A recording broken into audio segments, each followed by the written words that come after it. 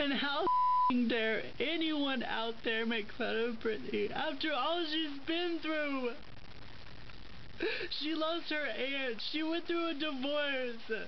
She had 2 kids. Her husband turned out to be a user, a cheater, and now she's going through a custody battle. All you people care about is readers and making money off of her. She's a human! What you don't realize is that Britney's making you all this money, and all you do is write a bunch of crap about her. She hasn't performed on stage in years. Her song is called Give Me More for a reason, because all you people want is more, more, more, more, more! Leave her alone!